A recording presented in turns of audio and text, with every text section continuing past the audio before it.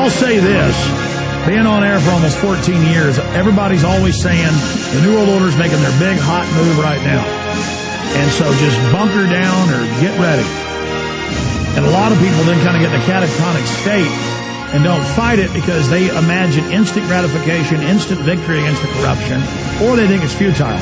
The truth is they wouldn't be trying to shut down our free speech if they were already all powerful. They are not invincible. And there's a huge awakening taking place, and we've got to believe in ourselves enough to be able to defeat this thing.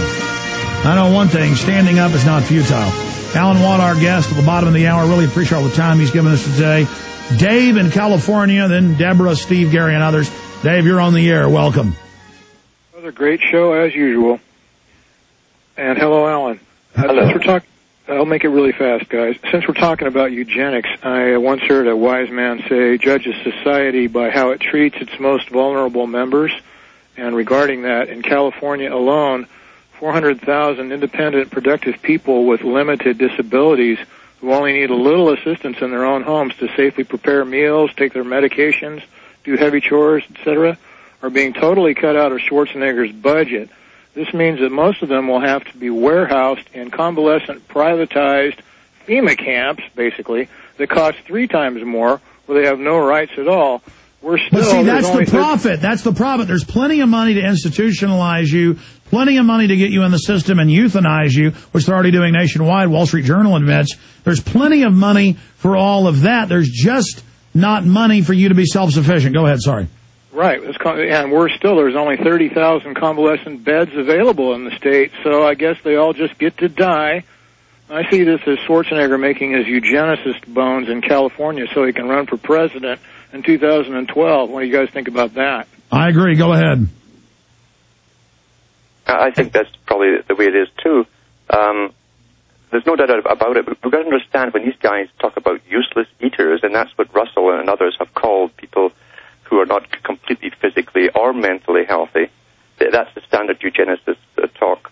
Then they want to eradicate them. And you'll notice in that big, supposedly open to the public conference they had that Obama set out on the comparative effectiveness council to do with health care, they're going to slash back on all types of health care and find alternate effective means. That's what they say. And I even put the video up of Obama's appointee walking off when he was challenged by Executive Intelligence Review about being a eugenicist himself and wanting to bring down the population. He was on the panel. He walked off in the video.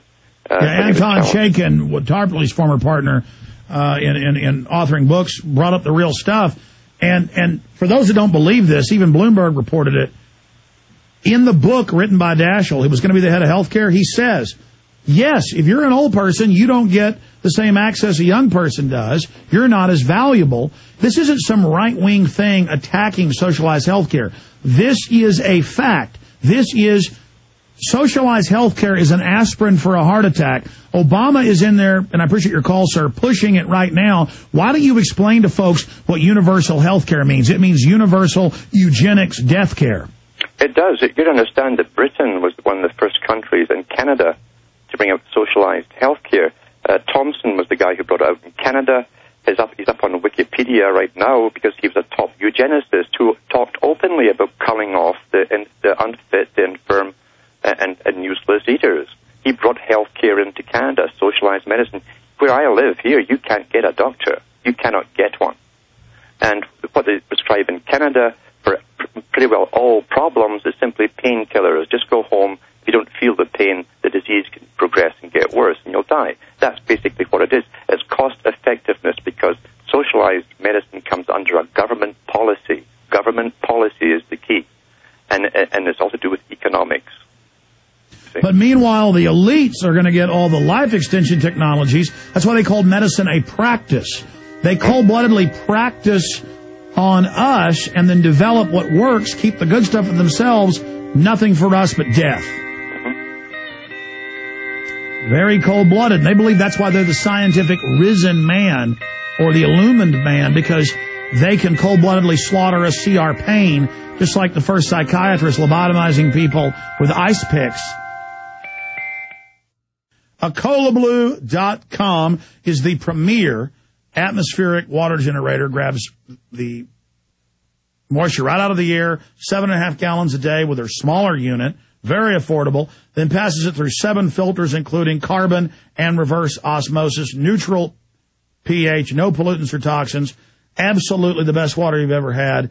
Literally, drink it. 800-691-6043, 800-691-6043, or EcoloBlue.com. How do you spell that? ECOLO blue.com. EcoloBlue.com, or banners up on Infowars.com and PrisonPlanet.com. All right, hurrying through your calls for Alan Watt. I'm Alex Jones, your host. We're live here Monday through Friday from 11 a.m. to 3 p.m. Central Standard Time. That's 12 noon to 4 p.m. Eastern. And, of course, that's 9 a.m. to 1 p.m. Pacific, 10 to 2 Mountain.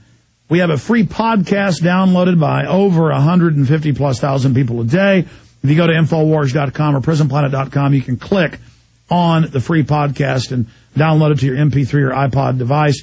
Listen how you want, when you want, where you want. And we're getting a lot of new AM and FM affiliates, a lot of new listeners on the Internet. We're just exploding, and that is heartening. It's also a little bit scary because there's a lot of black ops going on against us, a lot of people posing as us going around saying horrible, racist things on the web, a lot of people pulling other dirty tricks, and a lot of media coming after us, mainstream media coming after us. And that really is our badge of courage, the red badge of courage, as they say. I get so many emails going, you woke me up, but now I know your New World Order. So that's kind of how the COINTELPRO works as well. We're here just covering facts, information, data. You make what decisions you want from it. COINTELPRO spends all their time saying how everybody else are government agents. There's actually not that many government agents, as people would think. They're just there getting us all to fight with each other. Alan, I want to spend a few minutes on that, the dirty tricks you've been through, so we can try to get people to be aware of this and to stop spending their time ninnying and infighting, and to also not believe something when they hear your voice edited weird or changed. They do that to me as well. We were talking about it. Or when they see sites that look like yours but aren't yours, but don't list their URLs, that only helps them, which then link to white supremacist stuff. We've proven that the ADL and Southern Poverty Law Center and other groups are tied in. In the case of Southern Poverty Law Center, running white supremacist groups. FBI doesn't just infiltrate white supremacists. They found them. They run them. Then they always try to act like they're the liberty movement, the freedom movement, so the media can then demonize us. Every time I have a big national reporter here, they ask me, do you like Hitler, Alex? And then I say, no, I think he's really kind of goofy. Oh, you do like him, don't you? Don't you? You know, so this is really something they're trying to put on us because they don't want us bringing everybody in together for liberty and freedom and awakening against the tyranny of the globalist. And so I'm really seeing them go after myself and you and a few other people. And then a lot of well-meaning people have kind of fallen in to the bashing one particular group or the other. And that's how they want us, is factionalized. Alan Watt. Yeah, it's true. A good documentary was done on the white supremacist groups a long time ago by the BBC, where they showed you different police outfits raiding some of the headquarters where they were having meetings. And one famous one, they turned out 200 people from inside this meeting. And by the end of the night, they'd only kept a couple and charged them. Everyone else, it turned out, belonged to other departments of U.S. police organizations that were all infiltrating. In other words, the entire membership was made up almost of all government agents, trying to find the real ones. And the two that they arrested were just guys off the street that came in for a free coffee. So it's common knowledge that the white supremacist groups have been funded from the beginning by government agencies, because they're very handy to help smear people by association if they can do it. If they can't take you down by what you're saying, they have to do a character assassination upon you. And I've had videos up there, I've seen them, where people will take different words that you say, string them together, easy to do with a computer, and have you saying completely erroneous things altogether. But there is an organized effort out there, and a funded effort, I should say, too, to help defame. I've had fake sites go up that you'd almost software were mine, and you had to go into them, take the links off them to find out who was behind it. And they went right to the usual thing, it's just the Jews, and it was anti-Semitic and so on. But for someone looking in, they would have thought it was genuine. And then so I notice I'm attacked by the ADL, the Southern Poverty Law Center. The first person they attacked when Poplawski shot those cops was me. Within hours, they fed my name off his computer, thousands of sites, to attack me. And then it turned out that Poplawski didn't like me. It looks like it was being federally handled, just like Von Brunn.